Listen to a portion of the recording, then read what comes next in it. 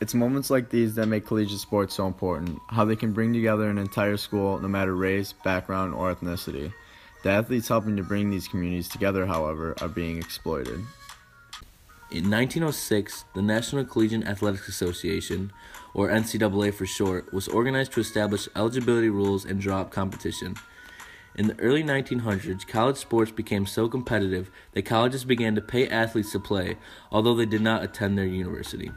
This led to the NCAA stepping in 1942 and issuing the Sanity Code, which limited financial aid for athletes' tuition and fees. In the early 1950s, the code was modified to include a stipend to prevent Southern universities from leaving the NCAA. A stipend is a fixed payment that covers living expenses, almost similar to an allowance. However, throughout the 1950s, schools were still struggling with the issue of offering athletic scholarships.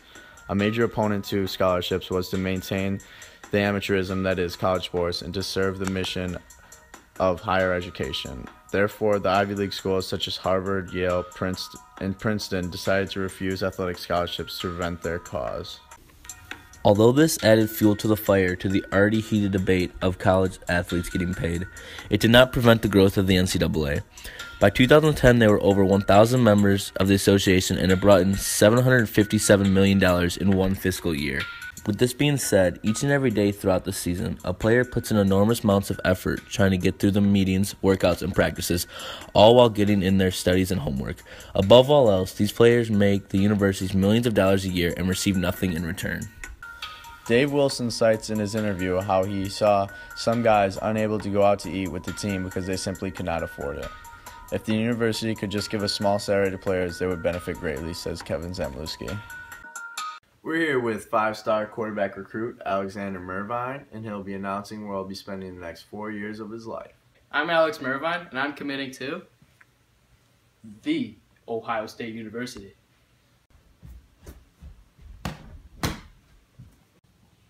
Man, life's great. Man, if I can stay healthy, the next 4 years of my college will be paid off.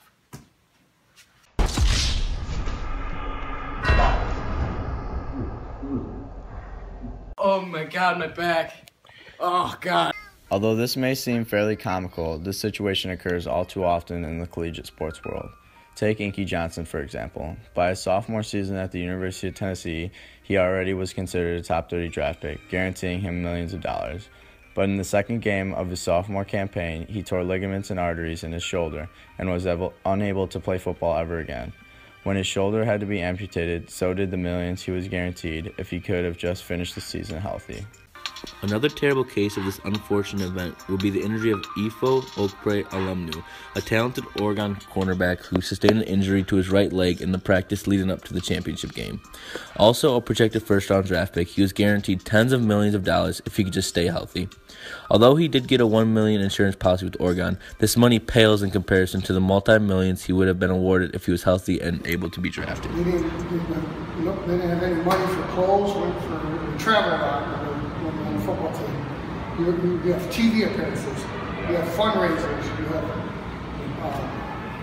all kinds of situations. But I feel like if you're in a sport where jerseys are being sold with your last name on them, then you should get like a portion of that profit. Like if you're being featured on a video game, you should get at least a little bit.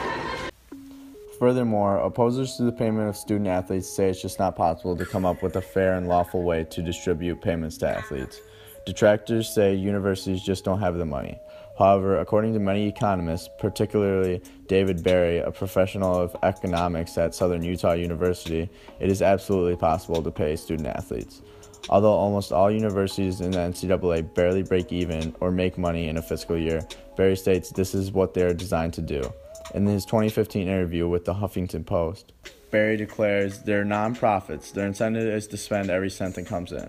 That doesn't mean the universities don't make money. It just means they spend all of what they make. Additionally, the universities themselves wouldn't have to necessarily pay the students fully. If the NCAA classified the student athletes as employees, they then could apply for the federal work-study program, which gives students jobs during the school year to earn money. With the FWS paying for more than half the salaries, it would leave all the schools in the NCAA to come up with the other $60 million, which they could easily do. Not only is the payment of athletes possible, it would be easy as well. These athletes deserve to be paid for their efforts and what they do for their colleges. Although this solution is very possible, there are other ways athletes could be compensated as well, such as from their very own jersey sales as well as from endorsements and video game features. Right now, the NCAA does not even allow athletes to profit off their own name. When someone buys an athlete's jersey, the university receives all the profit and the athlete is left with none.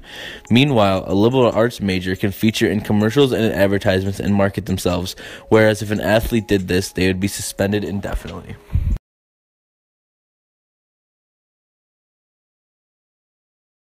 Meanwhile, these student athletes are also spending numerous hours a day on their particular sport, as well as typical student work for a college student. Was it hard as a student to focus on your studies while playing football in college? It was, honestly, I don't know how I did it. The average college athlete, at least in the early 80s, easily, at the minimum, spent 40 hours a week on their athletic activity. Dave and Kevin stated the workload on student athletes' shoulders is beyond belief. From the meetings and film sessions to the workouts and practices, it's hard to even schedule classes.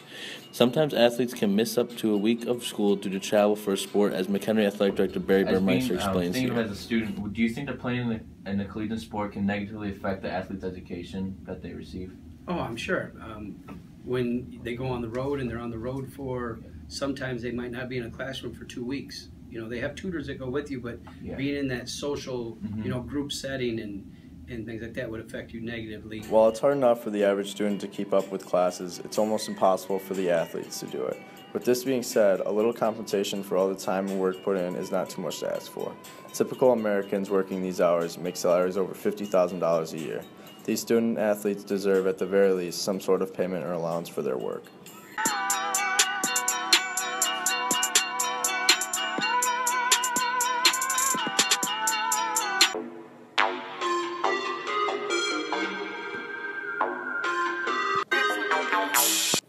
With this hard work, many detractors think these athletes getting compensated enough with their scholarship.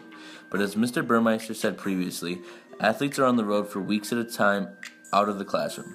Thus, they aren't even fully capable of taking advantage of their free education that they're promised. Simply put, all collegiate athletes deserve to be paid in some way. Not only do they bring in huge amounts of money into their college, but Americans all over the country love college sports and wouldn't want anything to prohibit their success.